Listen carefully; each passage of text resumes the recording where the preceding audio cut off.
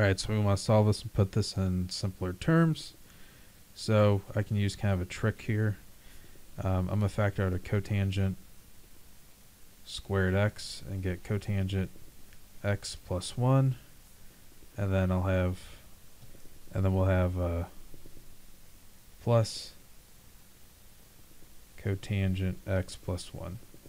And think of a 1 on the outside of this, so I can combine this with this, and I get cotangent squared x plus 1 times cotangent x plus 1.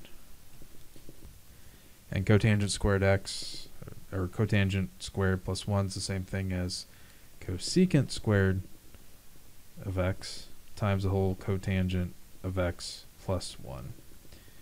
And if I want, I can multiply this through. It just depends.